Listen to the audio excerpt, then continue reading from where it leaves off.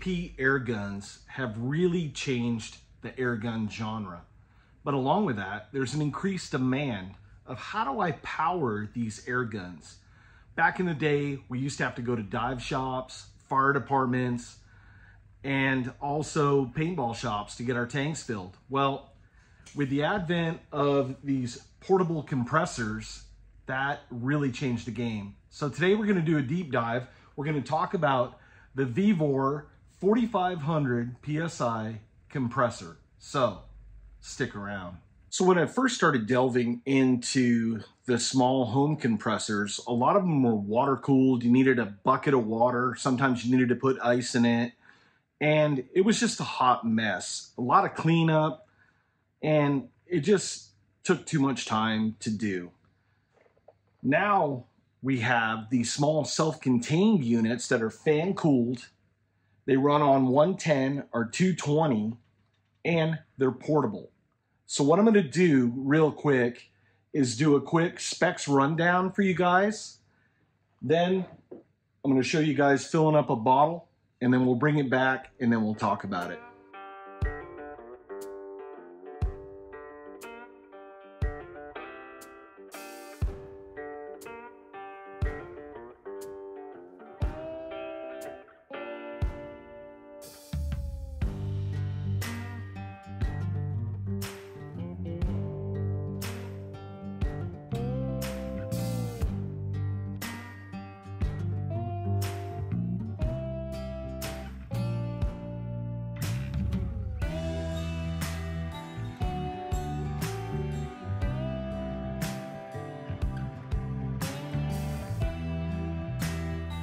I have the fill probe plug in the faucet fitting.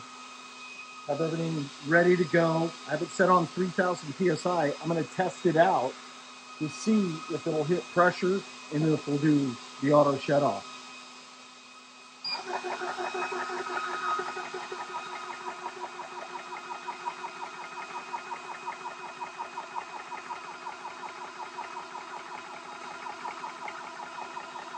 We're at 1500 right now.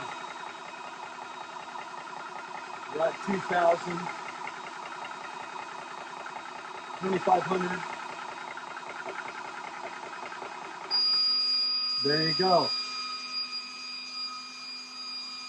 And the E4 came out. So you know that everything's working right. I bleed it off. And now I'm ready to fill.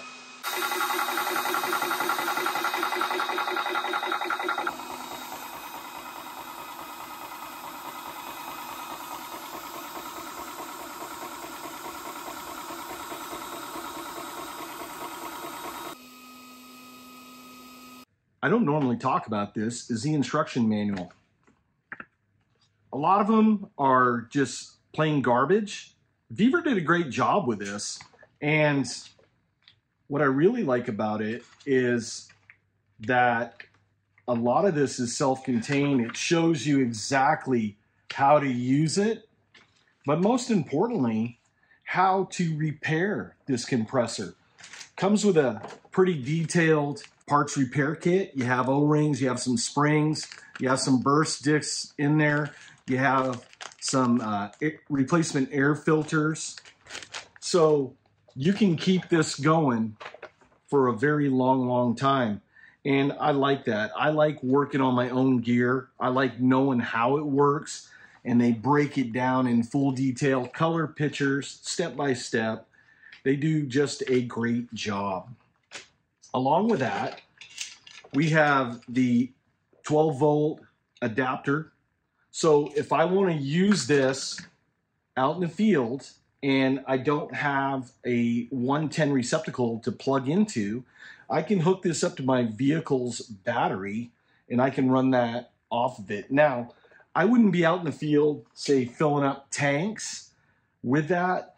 I would be topping off my air guns with it. That way I don't run down my car battery, but it's a nice option that you have that, and it just gives you a little bit of versatility to be able to keep doing the fun stuff out in the field. Also comes with your standard fill whip, and it has the air filter on here.